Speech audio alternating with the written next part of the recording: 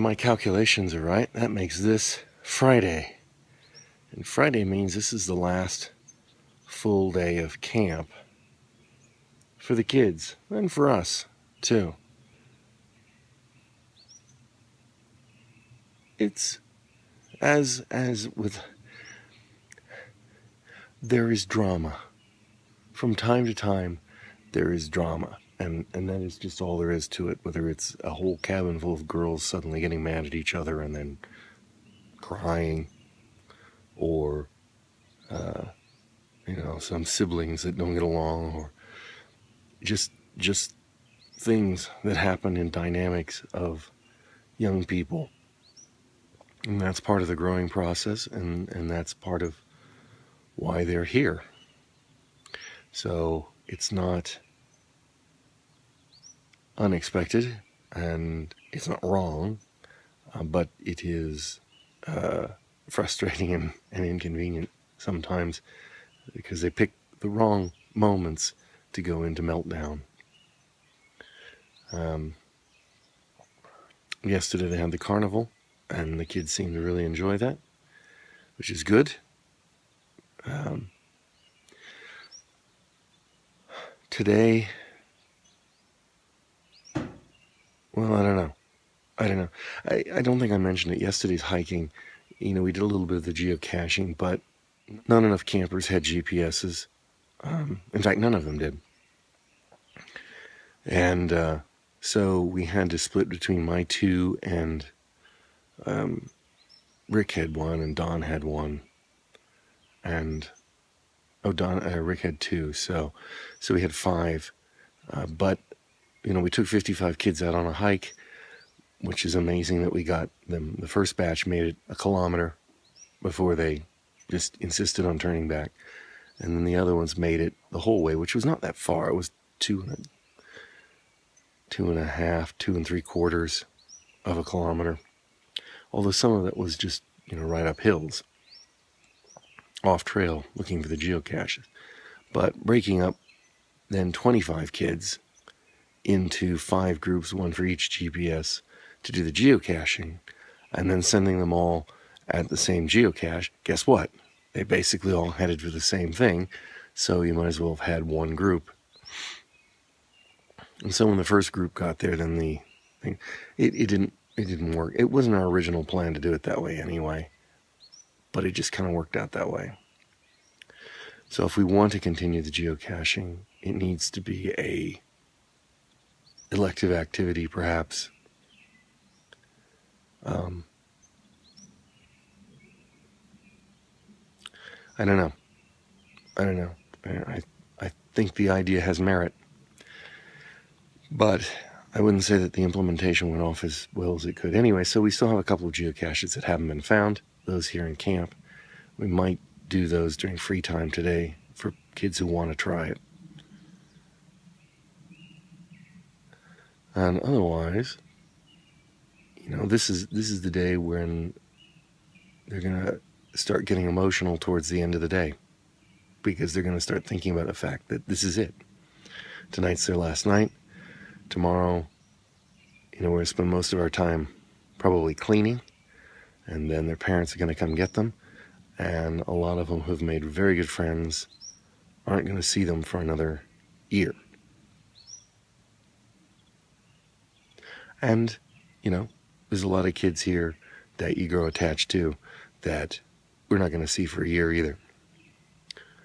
And every time you do see them, they have gotten a lot bigger. Well, I better turn on the generators so that people can see when they're taking their showers. The kids are doing a service project now, or several service projects, depends on how you want to look at that. They're, helping out around the camp, making it a better place so that the camp's better each and every year that we come here. But sometimes they're hilarious.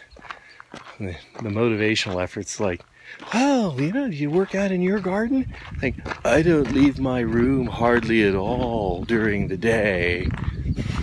And another one's like, I sleep 13 hours a day.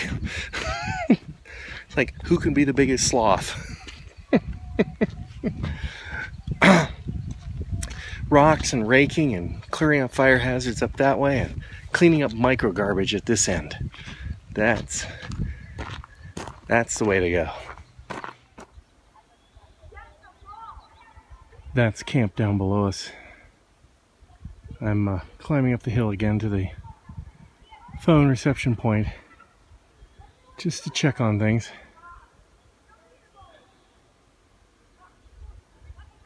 It's really kind of a cool place for a camp, but this valley that it's in, that basically, you know, down that way, and then across the stream, Ash Creek, and then up the other side, just as high or higher than this hill. And Prescott is kind of behind me. Prescott Valley, perhaps down the stream, maybe. You might reach something, maybe Dewey. Anyway, it just really doesn't get any signal up here. You gotta climb up to the top. Which is where I am, next to the water tanks. Every morning they run the pumps. They pump water from the ground down there using the generator. They pump water into this tank, and that's what feeds the entire camp. So we have to use very, very little water per day. They say the average up here on this camp is 12 gallons a day per person. Just not much water. We finally got a picturesque campfire. There's quite a bit of drama going on over there on the other side of the field. Way over there. One of the campers has been apparently sprayed in the face with water, and she's upset about that. And I don't say that that's wrong, but she doesn't know who did it. But apparently she's fighting mad that they should have consequences.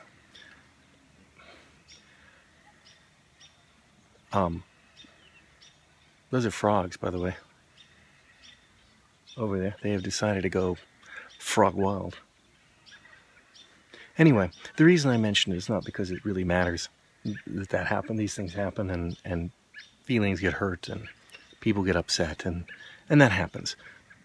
What's funny is that they're doing their little discussion and fact-finding session in front of the rec hall.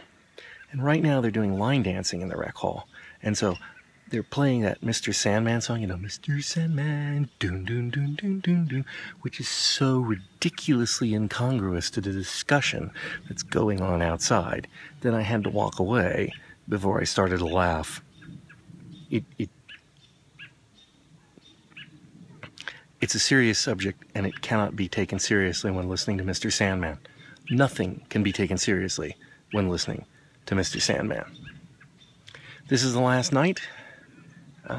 Here in about, I don't know, 10-15 minutes, we're going to go into the rec hall, and we're going to have the campers are going to do skits that they prepared, and the music elective are going to do some music, and the drama club's going to do some drama, and the Pinewood Derby people are going to race their Pinewood Derby cars. Michelle's got one in that, and she's got a horse in that race. And then that will be the final evening here at camp. Tomorrow it's mostly cleanup, some fun activities just to keep them busy, and then starting around 1 o'clock the parents come and take them out. And I believe that is the end of Socrates Cafe for another Camp Quest Arizona session. It's quite well turned out tonight. A lot of kids over there discussing what makes greatness. In any case, I'm probably not going to run another one tonight, so like, comment, and subscribe.